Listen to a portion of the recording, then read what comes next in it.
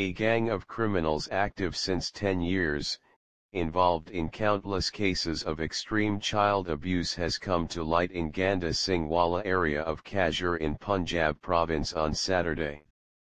Investigations revealed around 400 videos were made of 280 victims of abuse by the gang of over 25 criminals.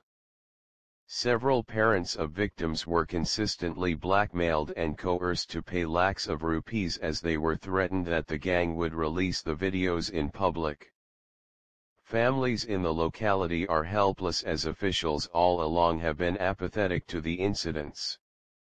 District Police Officer Kasur, Rai Babar Saeed said that they have recovered 60 to 70 video clips from which the perpetrators are being identified and action will immediately be taken against them.